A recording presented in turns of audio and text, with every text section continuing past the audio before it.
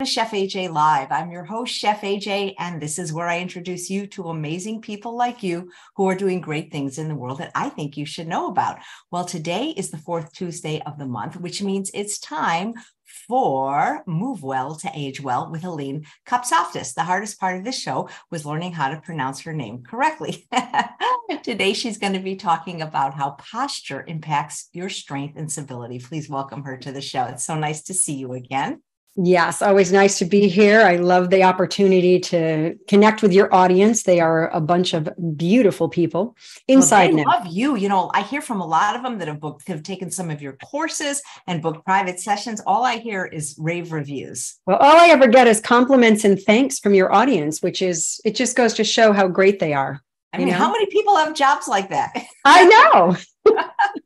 Well, I'm excited because I'm sure that I slouch and I'm sitting up right now so that I can not be scolded. So I can't wait to see what you have to say.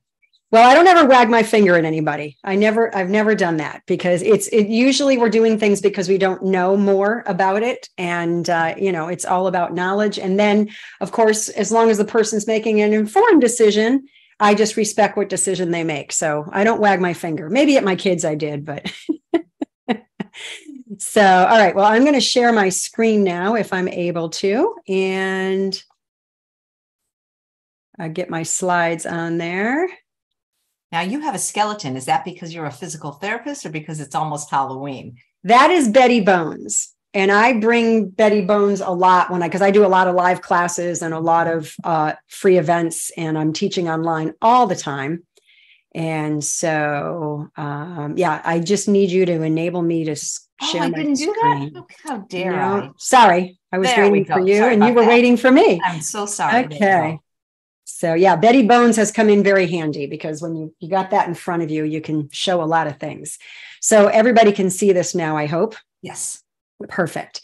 And so, as you said, the title of this is How Posture Impacts Strength and Stability. And hopefully I'll give a little insight into that. Of course, I could talk about this for days on end. So I've tried to encapsulate it into a sort of a distilled picture of things where people can get enough information to know how to move forward. So this is always one of my favorite things to state. Understanding authentic human movement. And that is what I teach, authentic human movement, not isolating, not fragmenting out body parts, because everything's connected to everything else.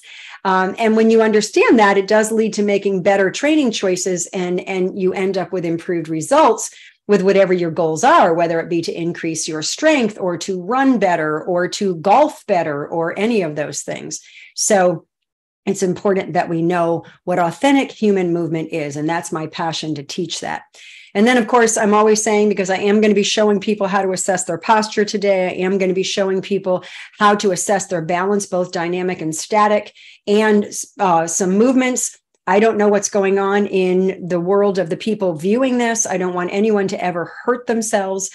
And so I just want to caution people, don't do these things if you know you shouldn't. Get permission if you're not sure. And obviously, it's always a good idea to work with a movement professional if you believe that you need that guidance. So that's always good to know. Now, we're talking about posture today. And I do want to share with you that ideal posture is an idea. And you might be surprised at that, because I don't know there's anybody on the planet who has ideal posture. And what I mean by that is they're completely symmetrical, front to back, side to side. Every body part is exactly the opposite of the body part on the other side. And there's no asymmetry anywhere. That is not going to happen. But the issue with ideal posture is the further away from what ideal is deemed to be, the more that your body needs to compensate in order for you to perform tasks of daily life.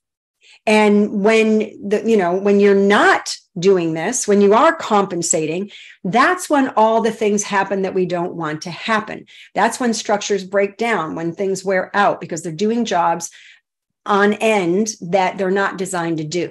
So we want to get as close to ideal posture as we can. But I want people to know, don't expect yourself to be absolutely perfect, right side, left side, front to back, because that's not going to happen.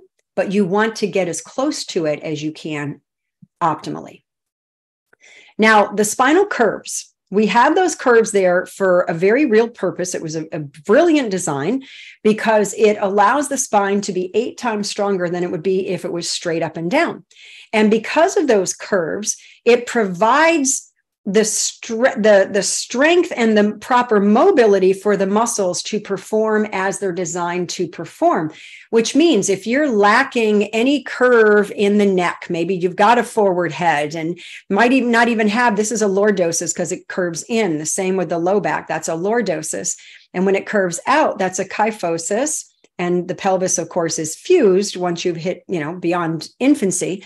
And so those things here, sometimes if people have a forward head or they've maybe been involved in a fender bender or stopped at a red light and someone rear-ended them, and they get that contre coup, that head goes forward and back, that kind of whiplash effect, that can sometimes flatten the cervical spine, the neck.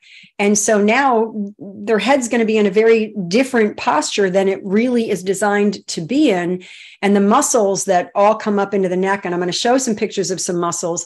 I've got a few pictures. They might be overwhelming to those of you who are not anatomy experts. I'm not going to go through all the muscles. I just want you to see some pictures so you have a good understanding of just how many muscles are involved in posture. So it's not just about working one muscle where, depending on the YouTube channels that you check out or the people who you're counting on to educate you on a topic, they can only teach what they know. And so it's important to get different viewpoints on these things because a lot of people get their education in different ways. So that said, if this head is forward, it's going to radically alter how the spine functions. Your neck, because of how these joints are aligned in the spine, how the vertebrae stack on each other, your neck is at about a 45-degree angle where it's sitting on it, and it has full range forward bending, backward bending, side bending, right and left, and turning right and left because of how it's set up. And then your thoracic spine is the same thing. That's at about a 60-degree angle. And it also can do all those motions. But then the lumbar spine, the way it's designed, it's at about a 90-degree angle stacked upon each other. And you can see it's much bigger vertebrae because it's a lot more weight bearing. Your low back can be the strongest link in the body if it's being fed properly with motion from above and below, because the lumbar spine strength is bending forward and back. So we don't want the lumbar spine to have to rotate because it's not really designed to rotate. It doesn't mean you shouldn't rotate because we rotate all the time. You can't get out of a car without turning. You can't work in your kitchen and go from the sink to the refrigerator and the stove if you don't turn well.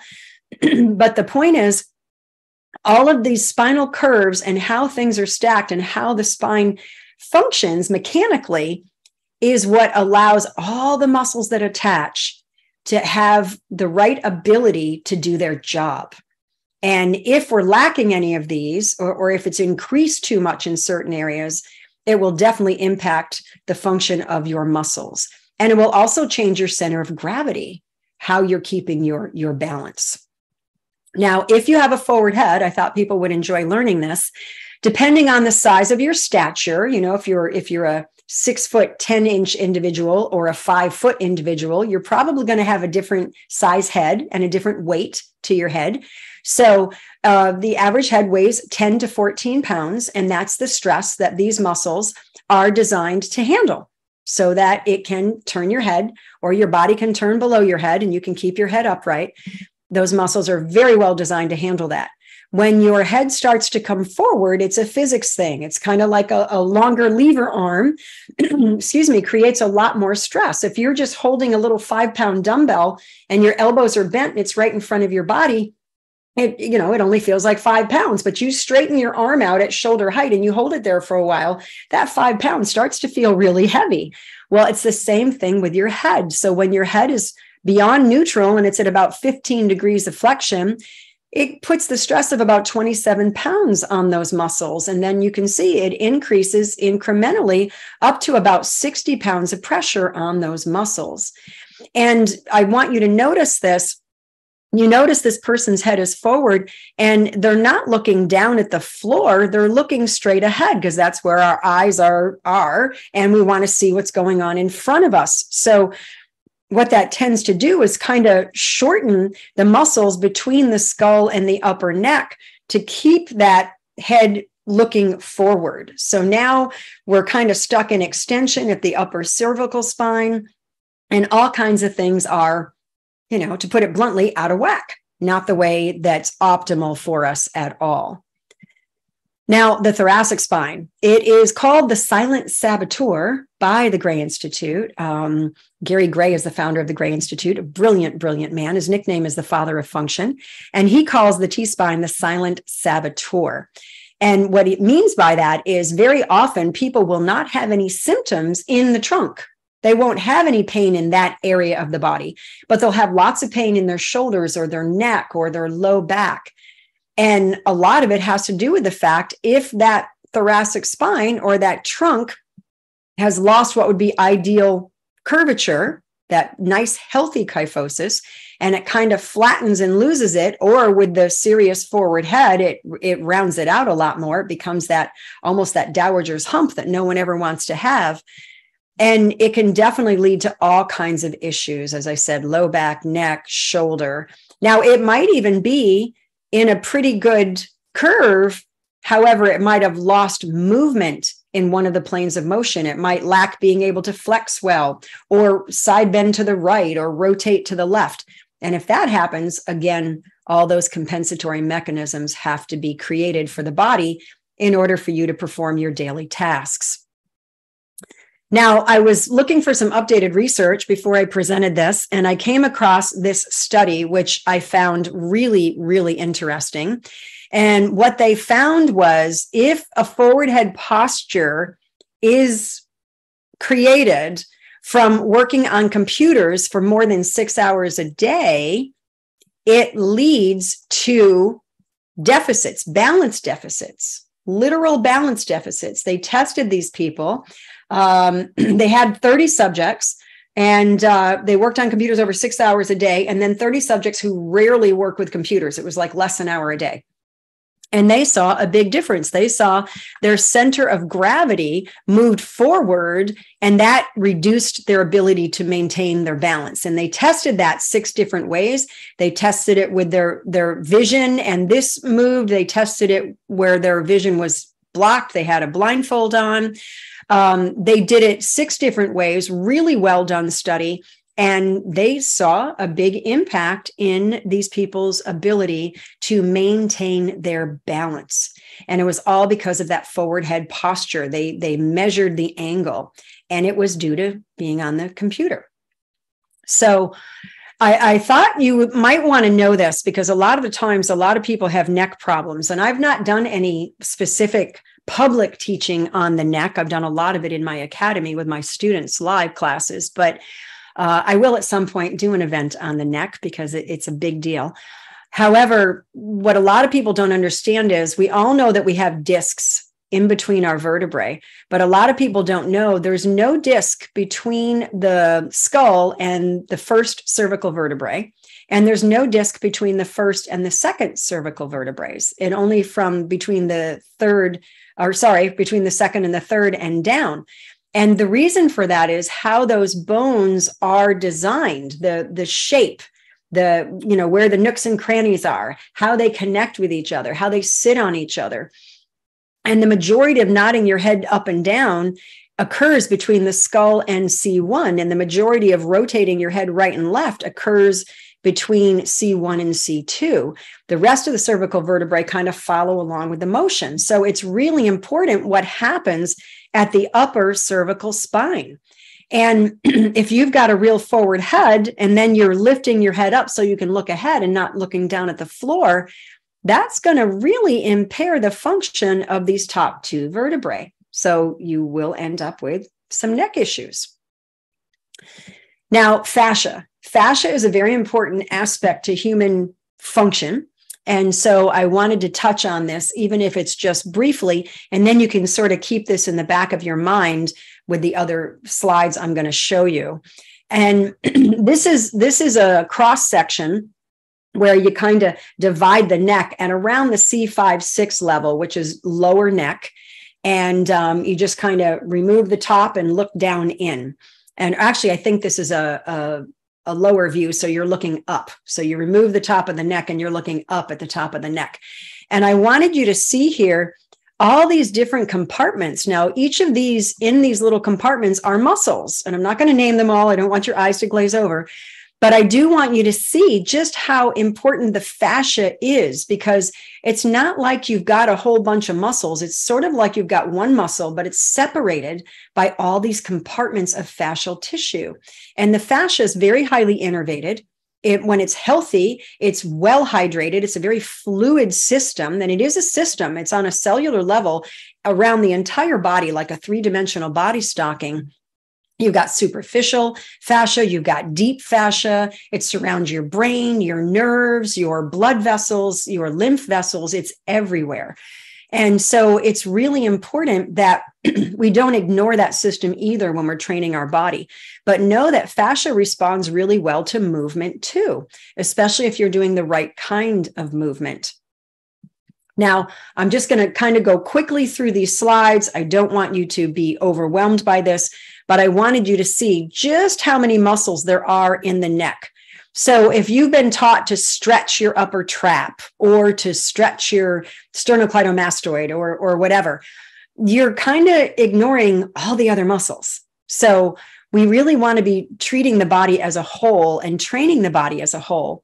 And I wanted you to see here, you've got this fascial tissue. The muscle kind of invests into fascial tissue, which provides a lot more, where it's the fascial tissue is thicker. It really provides a great stabilizing force and a lot more strength to the body function-wise. And, you can see here, you've got these big front neck muscles, and then you've got a lot of deep neck muscles. It's important to see just how many there are.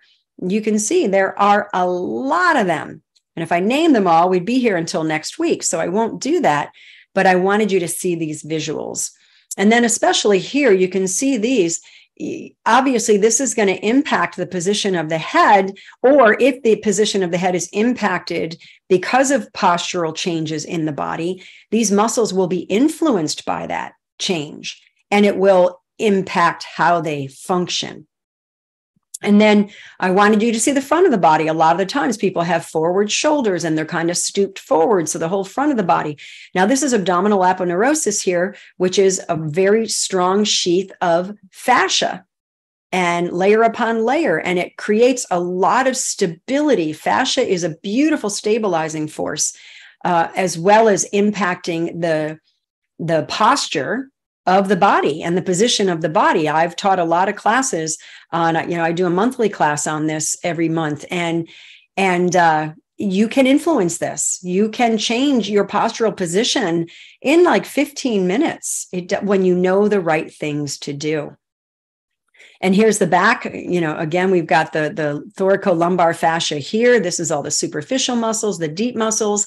These all need to be functioning well, also to help keep you upright, to pull those shoulders back in that very healthy posture where you're not trying. I mean, if you're sitting there and you're trying to hold yourself up and you're trying to pull your head back and you're trying to pull your shoulders back, that is a conscious effort. We want the body to be keeping you in a healthy posture subconsciously, without effort. That's really how we're designed to be. And then if you're doing a lot of sitting, these muscles are definitely going to be shortened, and they can yank on your low back when you go to stand up. So that posture is definitely going to create back pain almost directly. And then the backside, when you're sitting on those muscles lose strength and size and function when you sit on them, especially if it's for hours and hours a day and it's for years. If your job requires you to sit, maybe you're a bus driver, a truck driver, a cab driver, or an office worker, and you have to sit. I teach a lot of strategies on how to negate that. As a matter of fact, I just did a YouTube series. I think the second and the third ones will be released in the next week or so on how to impact the pain from sitting. So hopefully everybody will want to check those out. So almost done here with these pictures of muscles. Your thighs, yes, your knees are radically influenced by your hips. I like to joke and say that, this leg bone here, when it comes to the top of the knee. And then you've got a shin bone that comes up to the bottom of the knee. So the knee actually is your lower hip and your upper ankle. That's really how it functions. And a lot of the times the poor knee gets so beat up because people don't understand that, and they're just treating the knee and they're not looking at what's causing the problem. But I wanted you to see, yes, your posture will be influenced by the muscles in the legs as well. And then the foot. If that subtalar joint, and I did a lot of YouTube videos on plantar fasciitis, but I taught a lot on the foot and how gait occurs in the body and how everything influences everything else. And it's really important that people understand that, their foot might be influencing their posture. If their heel is this is the left foot from behind. So you're looking at the foot from the back, and this is the left foot. If that heel bone is kind of in or out, it's going to create a supinated foot. It's going to create a pronated foot. And it's in your posture is going to be influenced by that. So I'm going to go downstairs and show everyone how to sort of assess your posture, a real basic way to assess the posture, and then how to assess your balance or your stability, both static and dynamic, which means when you're standing still and when you're moving, and then a couple of exercises that hopefully will get everybody started to improve things should they find some deficit or impairment. But I did want to briefly mention that I am hosting another boot camp the end of next month, and it's going to be on reverse aging. And hopefully everybody will find some interest in that. It is a 5-day boot camp, 90 minutes a day.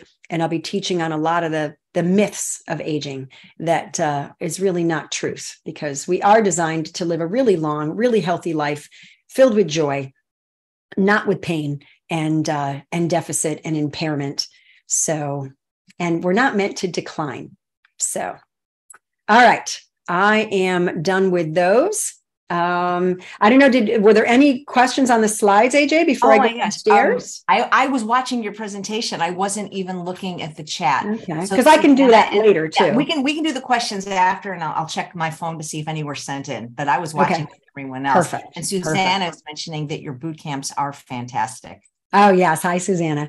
Okay, I'm going to head downstairs and I'll see everybody in just a minute. All right, great. I'll talk to them. Hello. So we have two shows tomorrow, and one at the usual time, which is 11 a.m. Pacific time. It's Ocean Robbins talking about plant-based coaching. If any of you are interested in making a difference or just want to learn some of the things that they offer, then please tune in. And at 9 o'clock, we have Dr. Lori Marbus, and she's going to be talking about it's either 5 or 6 ways to lower your blood pressure naturally.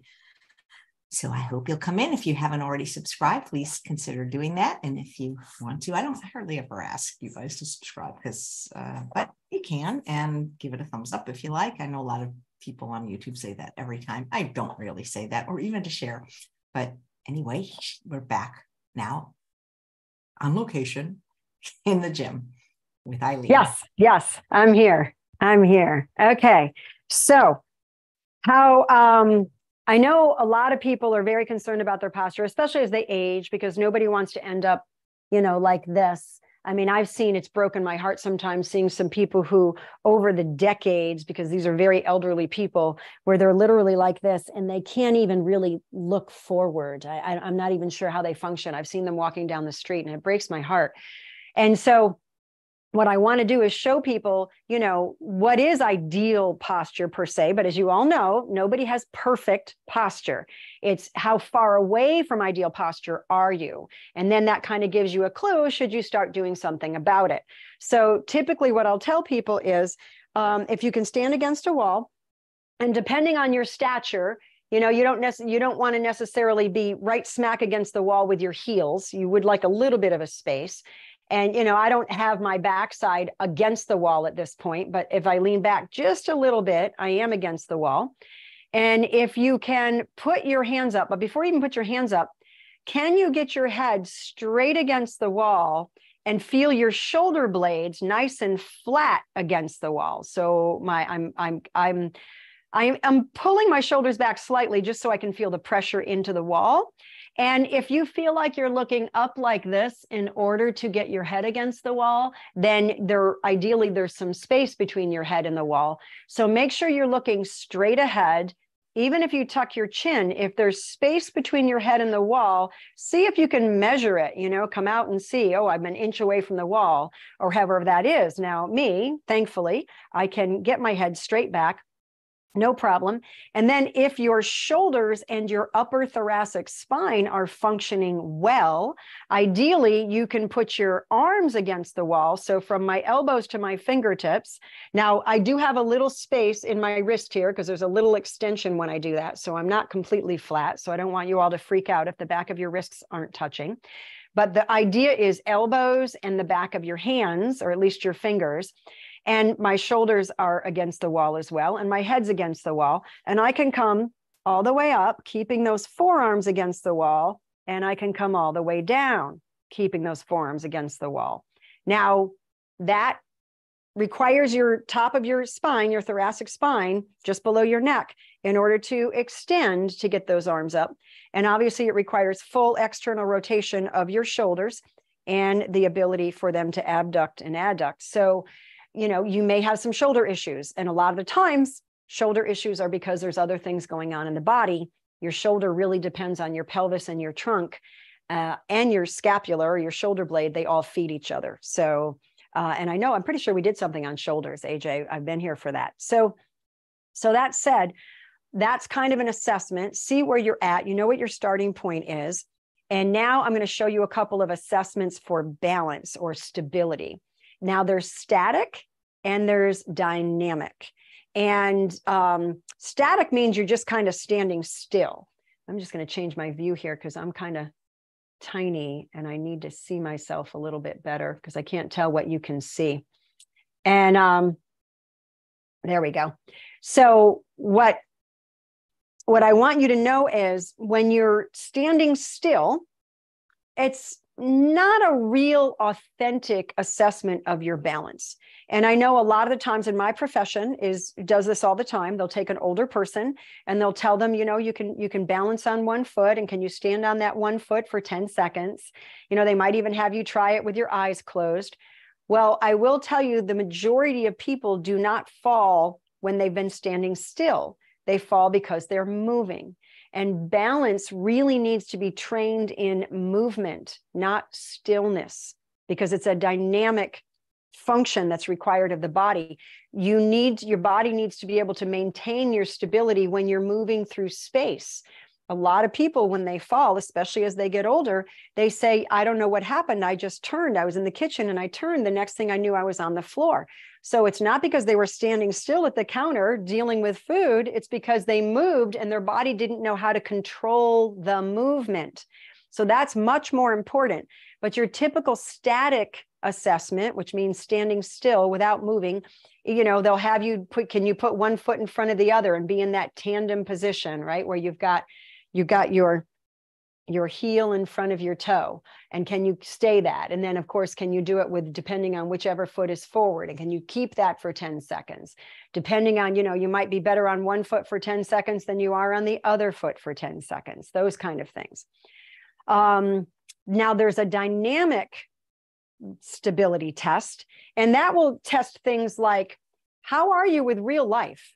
Can you sit down in a chair without having to put your hands on something? Now, if you were taught by somebody, because your balance is off, to always reach for the chair before you sit down, so the chair is there and you're safe, don't negate that warning that you've been taught by someone.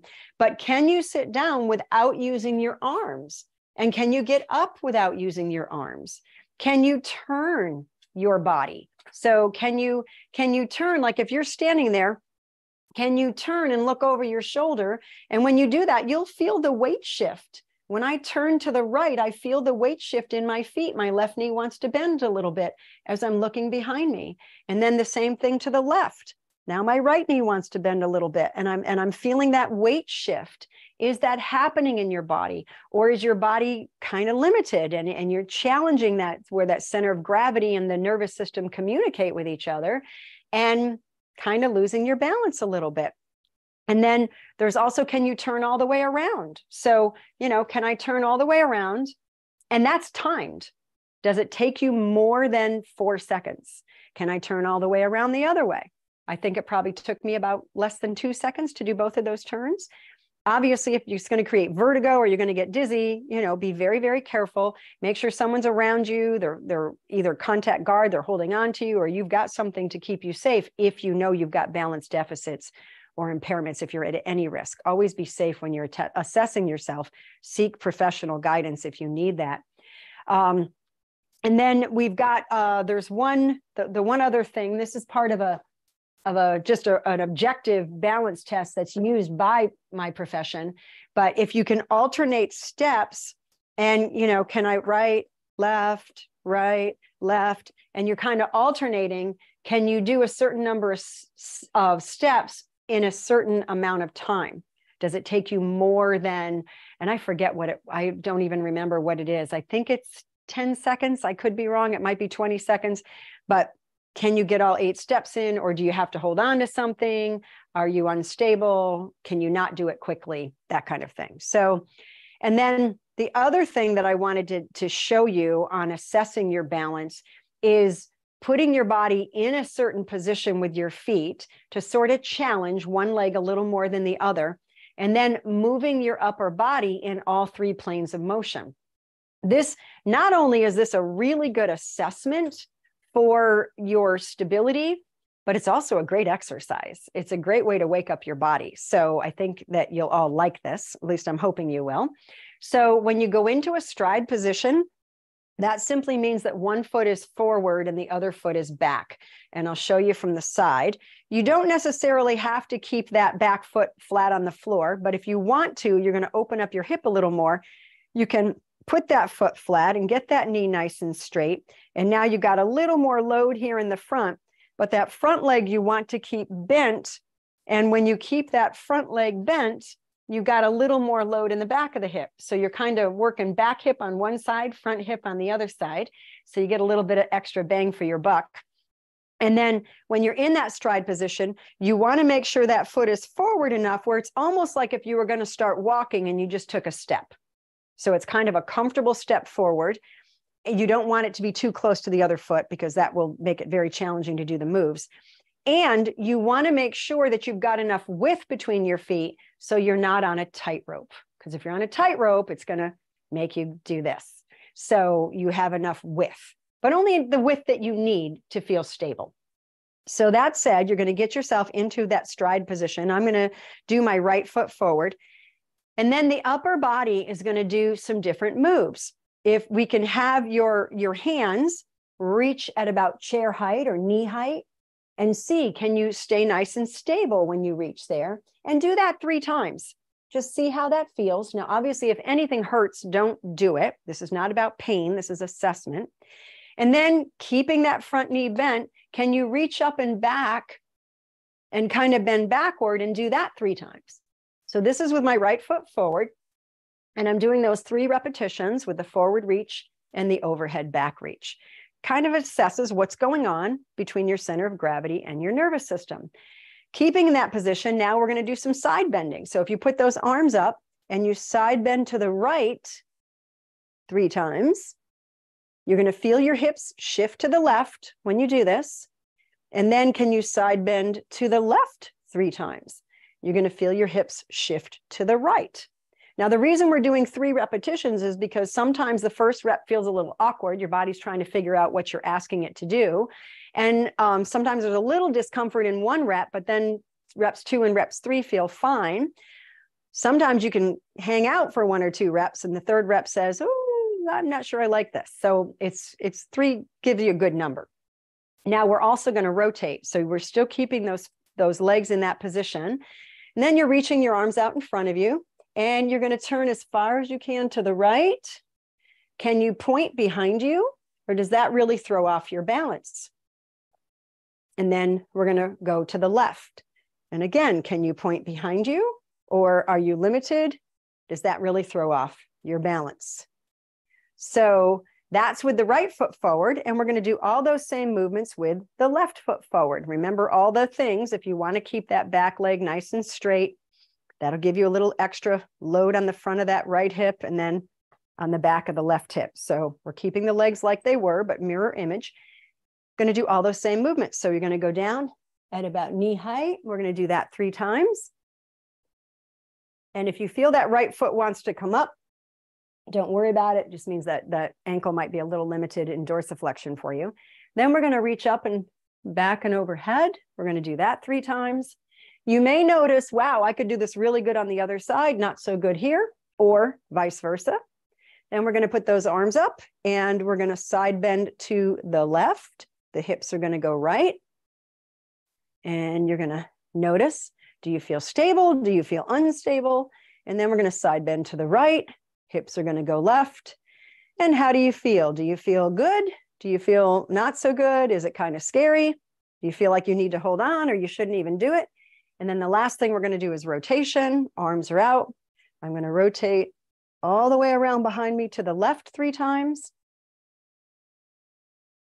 Now I notice myself, I'm not perfectly symmetrical with this one.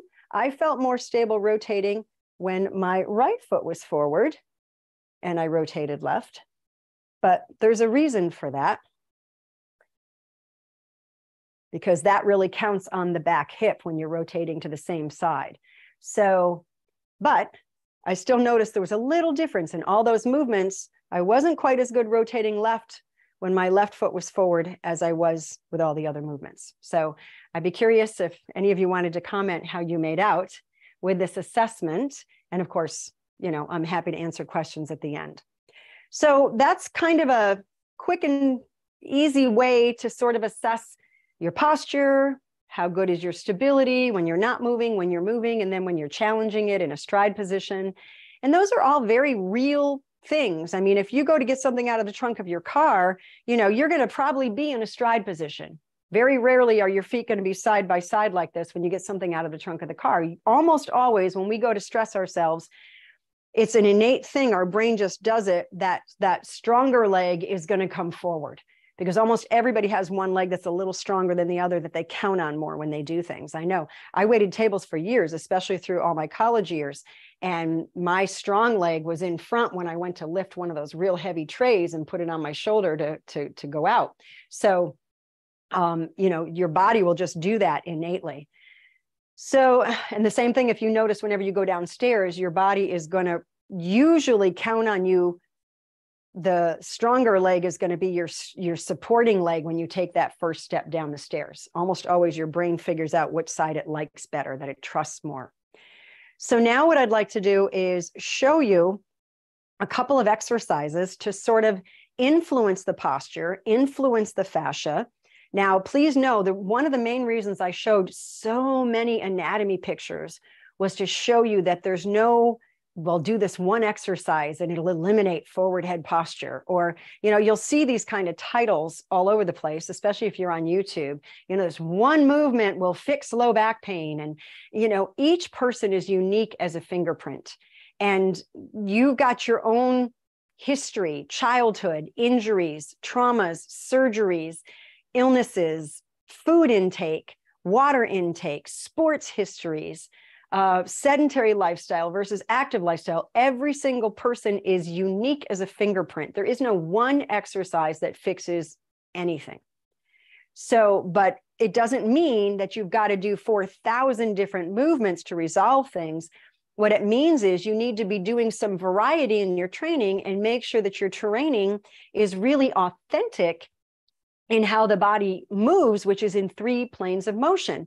And a lot of people, when they go to do things, they're only working in 1 plane of motion, especially at the gym.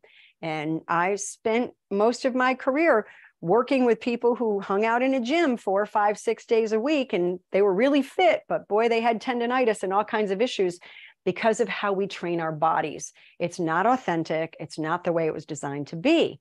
And just a real quick example, if I go to push something up on a shelf, something heavy, put a box up on a shelf, I'm not going to stand there and go, okay, I can't bend my knees. I've got to keep my feet perfectly straight. I have to make sure that I only use my anterior deltoid and I don't use any other muscle.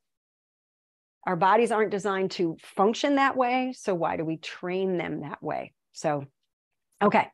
So what I'm going to show you is how to do a shoulder matrix. And a matrix is when you're using all 3 planes of motion. But I'm going to show you how to do it where you're loading the front of the body. Because most people, when it comes to posture, this is what they're concerned about. So this is going to help you to get that upper body back. It's a great way to do it. There's lots of ways to do it. This is just one way that I'm going to show you. Now, if you have any shoulder deficits or impairments, please don't harm yourself. If your neck is not happy with some of the movements that you do, a nice little modification is to keep your eyes fixed on something so that your head doesn't become part of the movement. And what I mean by that is if your arm comes up and I ask you to look up and back, my head is going to follow that motion. But if your neck doesn't like that, if I keep my eyes fixed, I can come up and back, but you can see my head isn't going into extension. So that might protect your neck. And the kind of cool thing about that is you're sort of mobilizing your neck from below, and it might actually help your neck to feel better if you have neck pain. So that could be a little bonus, but don't do anything that causes pain, especially repetitively, because your brain is just trying to figure out how to stop you from hurting yourself, and it's going to cheat, and you're going to train in dysfunction. You're going to use the wrong muscles the wrong way, the wrong pathways, and it's not going to achieve the goal that is in place with that movement. So that said, let's do the shoulder matrix. I'm going to show you the movements. So there are actually 6 movements to do the entire shoulder matrix, because there is a forward motion and a backward motion for the sagittal plane.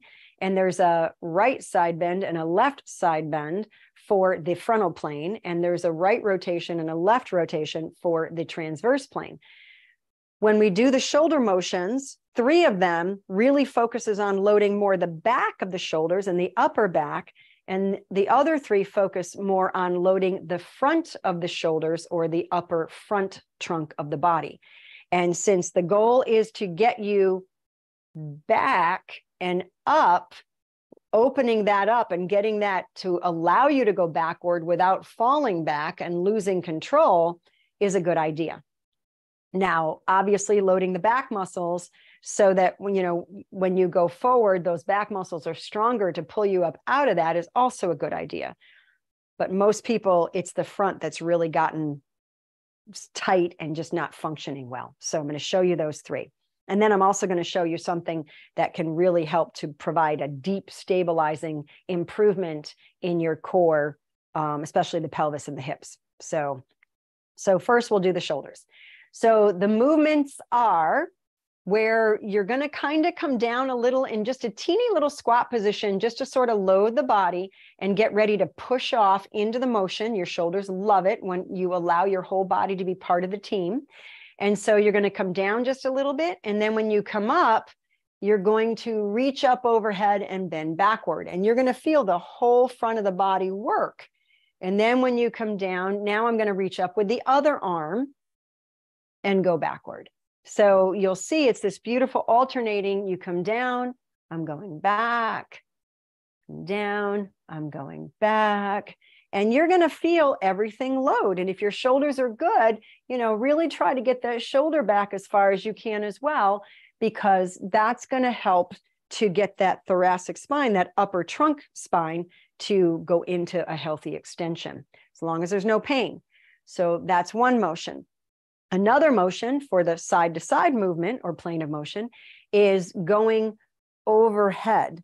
So you'll see the hip kind of slides under the arm that's lifting up overhead, because that gives it a beautiful support under the shoulder girdle. And I'll show you that from the back. So if my right arm goes up overhead like this, my hips kind of slide to the right. And then I'm going to do the same thing on the other side, and my hips slide to the left.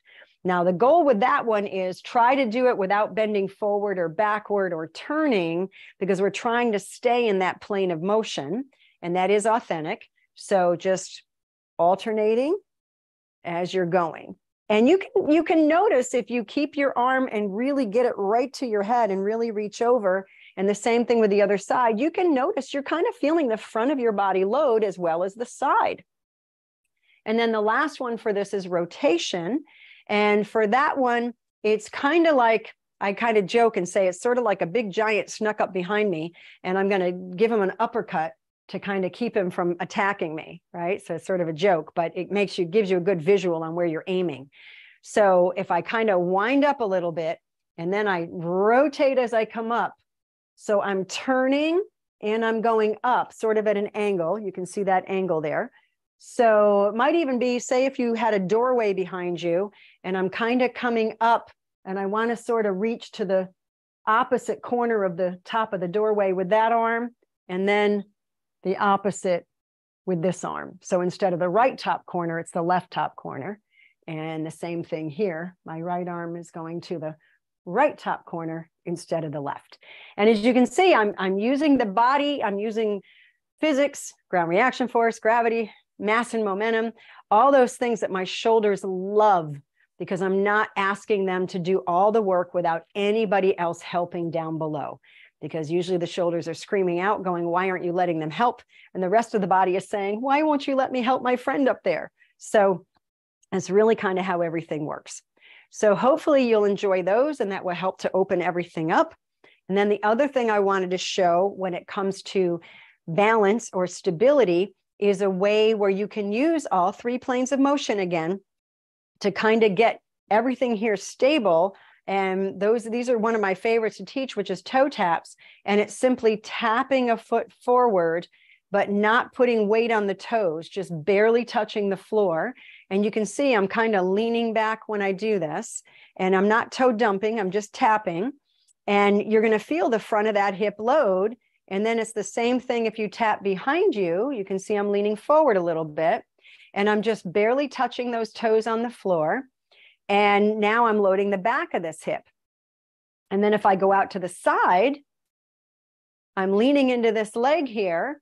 And when I do this, I'm really loading the inner part of this hip that I'm standing on. And if I cross over, I'm loading the outer part of this hip that I'm standing on. And if you put your hand on your hip, you're going to feel that come up just a little bit as you tap. This is a beautiful way to load the hips, the pelvis, all those deep stabilizing mechanisms. And of course, for safety, if you need to hold on when you're doing this, that is not a problem. Just, even if you just use one finger, your brain now says, oh, we're safe. We're not going to fall. We've got some support here. So it's using the right muscles the right way because you're safe. But you want to feel that hip kind of come up. That's really going to load that outer hip. Outer hips, inner hips, a huge issue for a lot of people, especially if you get pain in your knees when you walk. Outer inner hip may not be working properly. Front hip, of course, because of all the sitting, it shortens. Back hip, all the sitting, you're sitting on the power source, those muscles, they'll atrophy, they'll shrink, they'll weaken. And then, of course, we've got the other plane of motion, for those of you who may be paying attention, rotation. And that's very simple. You're just going to turn in front of that foot and kind of make a letter T where you just turn in. And then the other one is to turn out, and your feet are kind of making the letter L. Now, I make this look easy because I don't have any deficits. I'm very thankful for that. But you may need to hold on. You may not have full motion. You may only be able to go halfway. If you go further, you might feel some pain, or it may not be happy about it.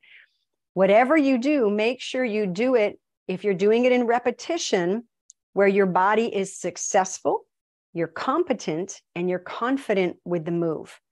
Your body will build on success. If you can't do something and you just keep trying to do that same thing over and over, you're only going to train in dysfunction. You're not going to build on success. You're going to build on failure.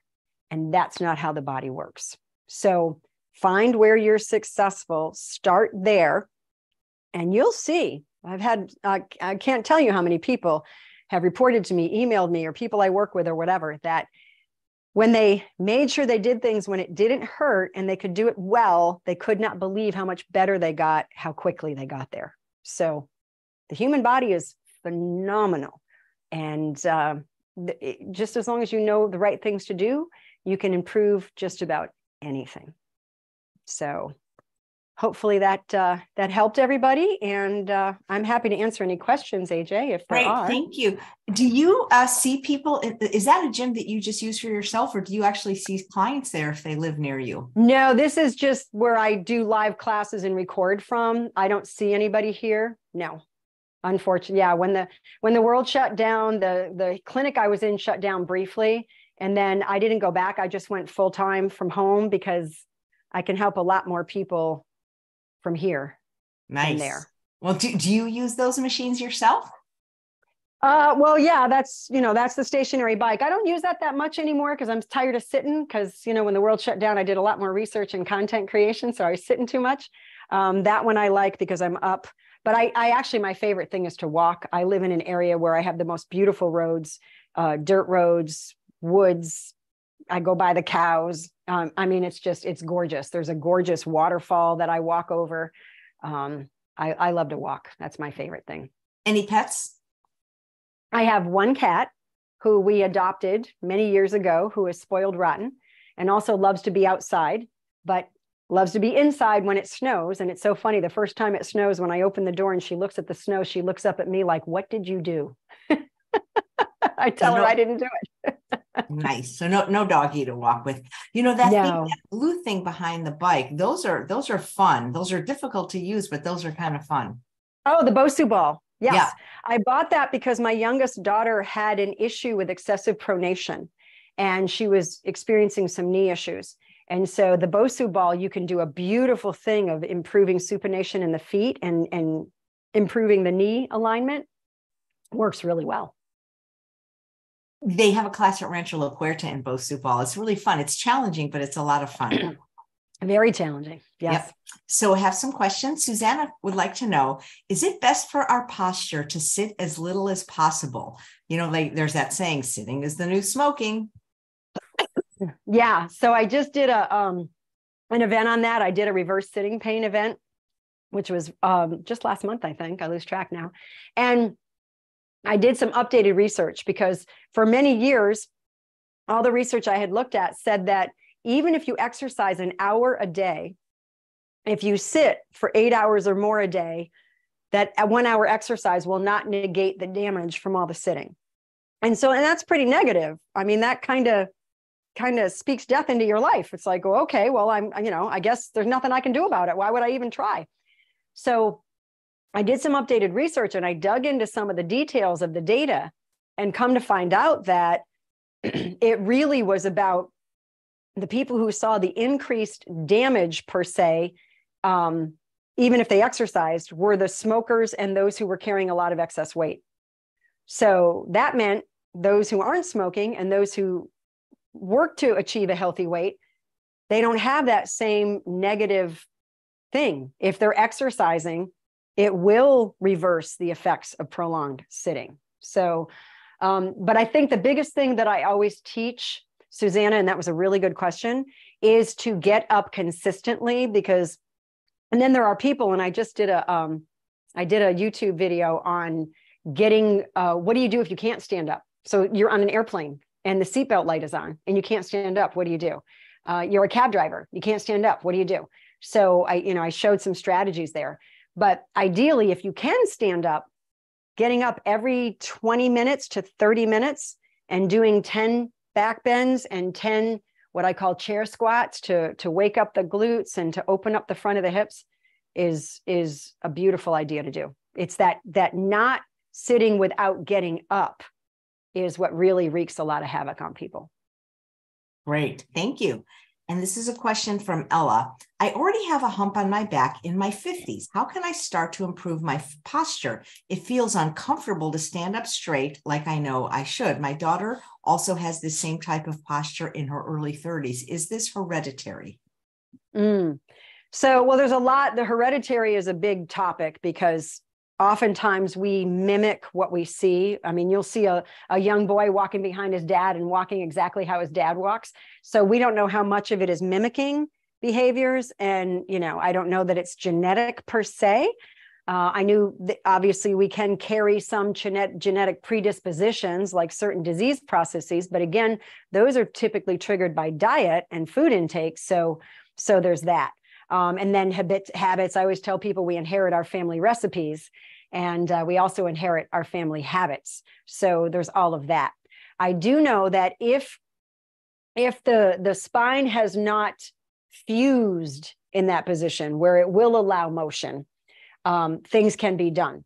A lot of the times it just simply laying on the stomach and, depending on how the head is comfortable, and just allowing gravity to sort of pull the chest down into the floor, and then doing some work with, lifting the head, lifting the arms. I mean, I'm not trying to treat this person, Ella. I don't, because you might want to seek some expert guidance, but just starting to use gravity to help can be beneficial. So starting in prone or face down positions might be helpful, so that now, it's going to be less. Also, you could do supine, where you're lying on your back and without any pillows.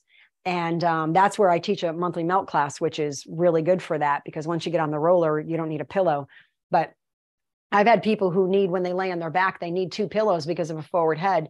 Do some roller work and get off the roller, and they no longer need a pillow because their head is in a different position.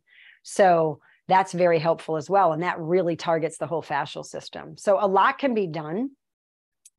It doesn't mean that it's too late. Thank you. Right. And you work with people virtually one-on-one as well as in your classes, right? I do. Yes. Great. Thank you. Rat says, are sit-ups and push-ups good for encouraging proper posture and your core strength for pushing yourself up or down? Or is there something that's better to do?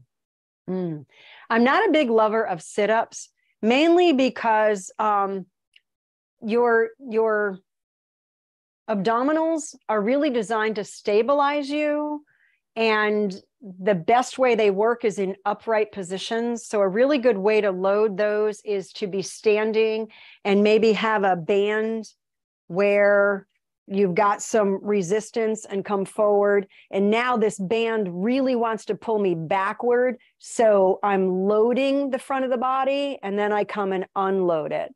But it's staying loaded when you do this. So this is a great way to work the abs.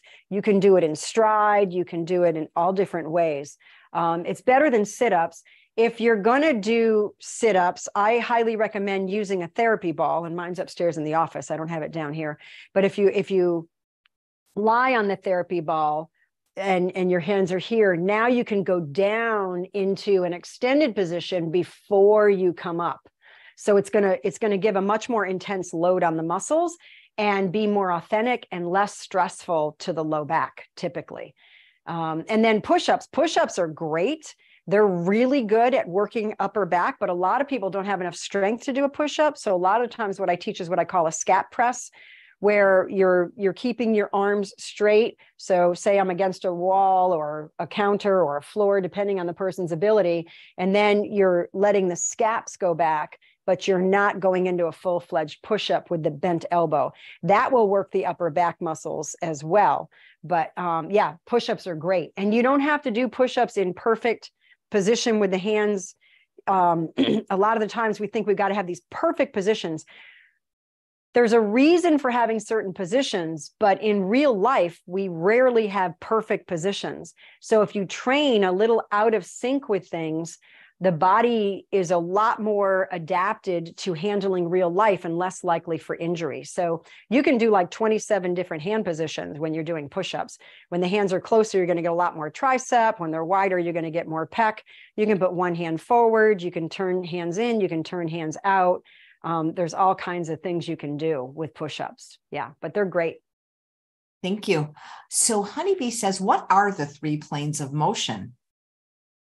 Okay, so I obviously failed at teaching that well when I was doing my slides. So thank you for that. So the 3 planes of motion are forward and back. So that's the sagittal plane, which you don't need to know. It's just forward and back. And then there's side to side, and that's the frontal plane. So in the sagittal plane, forward and back, arms do this, that's sagittal, legs do this, that's sagittal. And then of course the trunk. And then the side to side arms, this is frontal, legs, this is frontal. And then we've got rotation, or the transverse plane, and that's the trunk turns. Your arms, if my arm is here and I do this, that's rotation. If I hold it here and I do this, that's rotation. And then it's the same with the leg. If I do this, that's rotation. Or if I do this, that's rotation. So the reason we don't look like robots when we move is because almost every movement we make incorporates all three planes of motion in some way. And if you ever seen people do that, the robot dance, they're doing one plane of motion at a time, which is why they don't look like human movements. Good question. Thank you. And here's a question from Dixie. What to work on to improve jumping? Jumping. Okay. So it depends on your goal. What is it you're looking to accomplish with jumping? But the neat thing about human movement is whenever we go to do something, we always kind of wind the body up to get ready to do it. And what I mean by that is if I was going to swing a tennis racket and I wanted to hit the ball, I don't just do this and hit the ball. It's not going to go very far. I wind up first and then I hit the ball. The same with golf. When you go to hit the golf ball, you are winding up first and then you're hitting the ball. With a baseball bat, all those things. When it comes to jumping, you're not going to just jump. You got to wind up first. You've got to go down before you can push up and jump. And so ideally, if there's a struggle with that, there's some weakness going on in the glutes, gluteus maximus, good old max, where our power source is. Your hamstrings also have to be able to load because they go from the butt bone right down past the knee. And when I do this, the hamstrings are getting longer up here. So they have to load well in order to unload to push me back up to jump. And then, of course, your calves, when I come down like this, my ankles are doing something called dorsiflexion, where the toes come up. So my calves are getting longer and getting ready to explode or unload with that motion. So now I can jump. It's sort of like, I got my magic monkey here. So your muscles have to get longer before they can release energy to perform any kind of a strenuous task. So if you want to jump, you've got to be able to lengthen the muscles that are responsible for then shortening and pushing your body up off the ground into a flight phase. So doing squats, working the calves, that kind of thing might really help somebody who's struggling to jump. Great. Thank you. Here's a question from Diana. No, it's not from Diana. Sorry about that. It's from Sonia. Excuse me. If someone has had fusion of the spine, L3, 4, and 5, does that change your approach to posture? So when someone has had a fusion, a lumbar fusion, typically, and again, this isn't me diagnosing or treating someone, typically the reason a fusion is there is because there's instability, or perhaps they've lost the height and now they're getting a lot of pressure on the nerve roots. And so they go in there with a cage and they put in a spacer and get that back. Now, if it's fused, it's not going to move. Ideally, that's what the fusion is for. Now, unfortunately, fusions do tend to fail at a pretty high rate, which means movement does happen, or a fusion above or below needs to happen because the segments that aren't moving are causing the ones above and below to move more. So there's a lot to fusions. When it comes to posture, if it's a lumbar fusion, because the lumbar spine has, that nice healthy curve, just that little curve in, we don't want a great big sway back curve.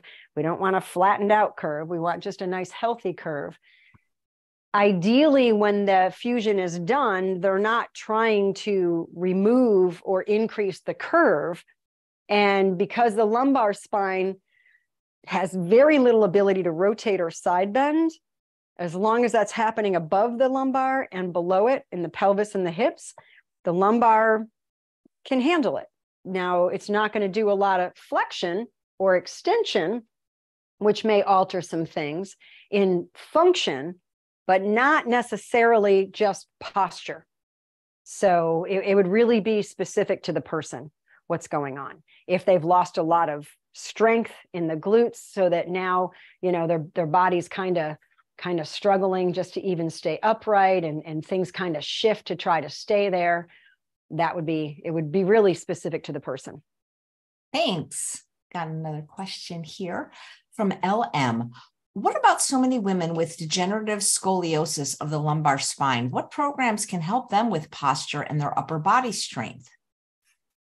So scoliosis is something that it can either be functional, it can be structural. Structural means that typically it starts at an early age and it progresses to like where it gets out of control. Once you get over, I think it's 31, I forget, 30 something degrees. Once it gets over that, you've got to have surgery.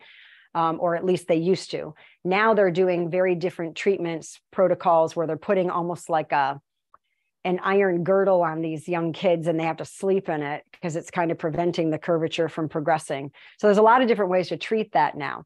If it's what would be called a functional scoliosis, which means it's happened because of habitual postures and repetitive movements and that kind of thing, nobody really knows why some people get scoliosis and some people don't, especially if it's functional. You know, the bottom line is what happens is the muscles on one side of the spine are shortening and the other side of the spine, they're weakening and getting longer, allowing that curve. Now, there's different kinds of scoliosis. There's a C curve, and there's a right C curve and a left C curve, depending on which way your spine is going. There's also an S curve, which typically is because because your eyes want to be here. So if I'm like this, I'm not going to walk around like that. My upper body kind of wants to counterbalance. So now I've got an S curve, and there's an S curve and a reverse S curve, depending on, you know, which way the S is going. So it really depends on the person's curvature. It depends on how much the curvature is there. In my free membership in the private club, I have an article on scoliosis. It was a really well done article where they used side plank positionings to improve the curves in scoliosis by like 30%. It was a really good improvement. There's also a lot that can be done as far as training the body, but it has to be very specific to that person's curve so that they know how to do it correctly. And it's all about positioning because there's always a side bend and a rotation component to it. So the person needs to know which way they're working. And you're not always, and I don't mean to make this sound confusing, but you would think, so if I had a curve where I was like this, you would think the last thing I'd want to do is to go this way with my training. You would think I would only want to go this way. However, sometimes if I go this way first, it sort of alleviates the stress and then it will allow me to come out of it more readily.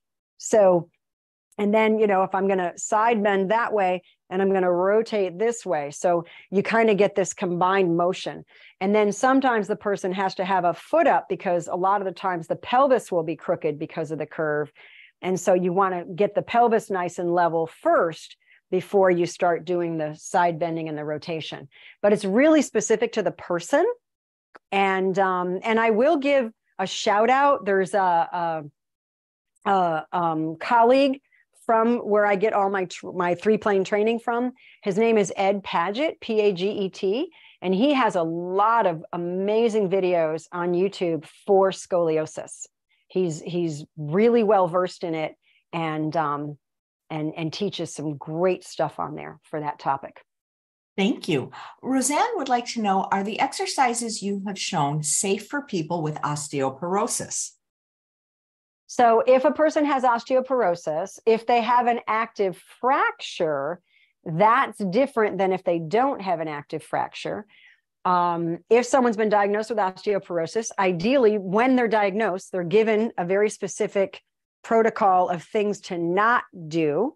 If it's spinal osteoporosis, they don't want to do a lot of flexion forward because that's going to put pressure on the anterior portion of the vertebrae, which can put them at a real high risk of a compression fracture. So there are specifics that people who are diagnosed with osteoporosis have been told not to do. If they haven't been told anything, then they really need to contact their caregiver and get better informed, because it really is whoever's diagnosing them needs to make sure they know these things. There's certain yoga moves that are not recommended. There are, but a lot of yoga can be really good for them. I just did a real deep dive into all the research behind this because of a course that I co-created with someone. And there's a lot of movements that have been shown to improve the density of the femur, the thigh bone, and improve the density of the spine. There are some movements that, while they don't improve the density, they will maintain density, like walking. Walking will maintain it, but it won't improve it. So yeah, if somebody has osteoporosis, they really need to make sure that they're well informed with the things they should not do. So that, you know, like trying to open a window that sticks could create a rib fracture. I mean, it doesn't mean that you shouldn't live your life. You don't want to live your life in fear, but you need to be wise and know movements that aren't your friend. Let's put it that way. Thank you. Here's a question from Marcia. What do you think about those vests to wear for good posture? So I'm not sure if they're talking about a weighted vest to add work to them, or if they're talking about some kind of a wraparound support that pulls them into good posture. I'm not sure which they mean. Yeah, I don't know which one she means either, and maybe she can clarify it in the chat. A long time ago, I was in a car accident and I got one, and it was really cool. It actually makes you look really good. It gives you like this slim, like kind of waist, and it makes you sit up straight, but to kind of to train your muscles, like it's like a training vest. You're not supposed to wear it all the time. Right. So the thing with external support for the body has this unique ability to do as little work as possible, or what's required of it. So when you provide external support for any length of time, like you said, AJ, you're not supposed to wear it all the time. When you provide external support, it's not really training your muscles to do the right thing. It's just kind of holding you in that position. So it's sort of like, you know, if I go to somebody and they treat me some way, whether it's acupuncture or acupressure or massage therapy or whatever it is, they're externally influencing my body, but that's not going to train my muscles to do what they're designed to do. The only thing that will do that is doing the right movements repetitively. Great, thanks. Denise wants to know, how can I encourage good posture in my slumpy teenagers? Slumpy. I like that word. Slumpy. Yes. Yes. I saw somebody had a really good title for that, and I can't remember it now. It was really funny. So the biggest issue with the teenagers is this. This is what they're doing The for phone. hours a day. Yeah, I figured you're going to say that. Right. And even sitting, you know, they sit down and this is what they're doing, right? So I'm thinking my profession is going to have a lot of work cut out for them in the next 10 years or so because of all that. So what I do is I teach them, I think probably the best advice I can give. I'll never forget when I was a fairly new PT, I was waiting for the results of my licensure exam, and I was working in a clinic, and I had a teenage girl. She was a high school senior, and she was a tennis player, and she came in to see me because she had developed some shoulder pain. No, actually, it wasn't tennis. I'm sorry. It was volleyball. She had developed some shoulder pain, and she was a really good volleyball player. And so, and she was like this. And so when I explained to her, when you go to lift your shoulder up, it'll only go so far until you get yourself nice and straight. And then you've got a lot more shoulder. I said, so when you're loading to hit that ball, you're limited in how much you're loading it because you're like this. So if you're like this, you're going to load it more. It's going to unload better, and you're not going to stress your shoulder. So she started looking at pictures. Now, here's the funny part. Her mother said something to the bus driver. So the bus driver was nagging her to sit up straight when she was on the bus. But she looked at pictures of herself at her junior prom. And these were her words, not mine. She goes, I'm disgusted by my posture. Look at my posture at my junior prom. So to her, it became, and I don't want to say vanity like it's a bad thing, but she didn't like how she looked once it was brought to her attention. So teenagers tend to want to look good. We all want to look good. I want to look good. I'm guessing you do too. So if you kind of maybe take that vein and somehow, some way get them to see this is really not very attractive, maybe it will spur them to do something about it. Great. Thank you. I'm 65 and had rotator cuff surgery on both shoulders 8 days ago. Is it okay to do push-ups or not? Kind of soon, isn't it? Well, I would think if you're just 8 days post-surgical, you've been given a protocol by your surgeon, and hopefully you're seeing a healthcare professional for therapy of some kind. And, a lot of the times rotator cuff post-surgical, you're still in a sling and you're not even supposed to be actively using those muscles. So I'm not sure where you are in the whole healing process. So I cannot give you any direct advice. You need to make sure that it's okay with your surgeon and it's okay with whoever you're working with to rehab after the surgery.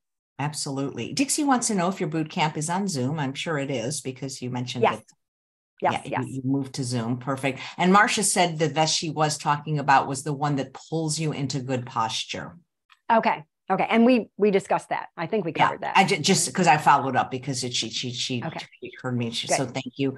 And let's see if there's any more questions. Just nice comment. Lots of people have nice comments, but for example, Sid says, truly, Eileen is the most incredible PT ever. So much knowledge. And I mean, you always hear, like, I've heard that, like, your ability to get up off the floor without using your hands is predictive of something. Is that like, I mean, should I strive for that? Because sometimes I can do it, but sometimes I can't. Yeah, it's important to be able to get up off the floor. Whether or not you have to use your hands, is that a predictor of future decline? Potentially. A lot of the times, if someone does fall, the reason they struggle to get up is because they lack upper body strength and they can't push their upper body up off the floor so they can get to a sitting or a kneeling position. So upper body strength does matter. I remember I had a patient, I'll never forget, she was in her 80s and she had an amputation. I think it was above knee. I don't remember if it was above or below knee, but she had a prosthetic leg. And her goal was to be able to get on and off the floor without her prosthesis on, because she thought if ever she lost her balance, because if she got up in the middle of the night to go to the bathroom, she used her walker and she would hop there, on the one leg, because she's not going to take the time to put her prosthetic leg on to go use the bathroom in the middle of the night. It's time consuming. And so she wanted to be able to get on and off the floor. And we were able to do that. She worked hard to be able to do that. But it is an important ability to be able to get on and off the floor. Absolutely. Yeah. But I can do that, but sometimes I have to use my hands. So is that a deal breaker, or should I what can I do to make it so that I don't know that it's a deal breaker per se, as long as you can get on and off the floor and it's fairly graceful. A lot of times people, they're really struggling to get up. And and getting off the toilet, that's important. Some people, I had a brother-in-law who was a firefighter, and he said one of the number one calls was get people up off the toilet. Yes. And it's funny, AJ, that you mentioned that, because toilets used to be really low. When I first worked in acute care, we were in an older building. The hospital was quite old. And the toilets, they looked, to me, it was like, am I in a kindergarten bathroom? The toilet was so low, I couldn't believe it, because that's how they made them, right? Now they've got standard height toilets everywhere. The toilets are like 12 inches higher than they ever used to be, because people struggle to get on and off. Wow. Yes. Pretty soon there'll be standing toilets, huh? Opal says, I've had a stroke and I have hemiparesis on my right and left side. Do you have any suggestions? So depending on the deficit, a lot can be done. I've worked with a lot of people who were post-stroke where, they had one arm like this and they had to, their walking was very, very limited. It really depends on your specific impairment. And a lot of weight bearing is very much advised for people, work with somebody who knows what they're doing, who is an expert in that area and will give you good guidance. But weight bearing is huge. The more weight bearing done, the better the body functions. There's also a beautiful technique called strain and counter strain. It's a manual technique that if you can find a clinician who does that, either a physical therapist or a massage therapist, it's called strain and counter strain. And that can be really good if there's some hyper function going on in the muscles. A lot of the times post-stroke, people will get their shoulder will literally kind of dislocate a little because of the stuff going on in the muscles. The strain and counter strain technique can help to negate that. It can be very, very effective at helping the body to function better. So I recommend finding somebody who knows that, and as much weight bearing as possible, whether it's on the arms, if you've got, this chair has no arms, but if it had arms, doing pressing, just a lot of weight bearing, if you don't have any joint issues or pain or other reasons that would limit that. Perfect. I think we have time for one more question. And this is from Joan, I saw how you changed your head position when describing teens on their phone, but is there an exercise you can recommend to practice getting your head back? Okay, so to get them to use the phone in a healthy way, what I usually will teach them is, instead of doing this. So you're just holding the phone up. You can even rest your elbows in your trunk if you want, but having the phone up so that you just have to look down a little bit with your eyes completely changes the position of the head while you're using the phone, completely. And you can do that sitting as well. So just hold the phone up here. If you can teach a teenager to do that alone, will make a big difference. Eileen, this is fabulous. Thank you so much. My pleasure. I hope it helped a lot of people. I think it did. And people can watch it again. And that's the great thing. Yes. It's like having a private physical therapy session. Yes. So great to see you again. Yes, you too, AJ. Thank you. And thanks all of you for watching another episode of Chef AJ Live. 2 shows tomorrow. I hope you'll come back for the first one at 9 a.m. with Dr. Lori Marvis. She's going to talk about 5 ways that you can lower your blood pressure naturally. Take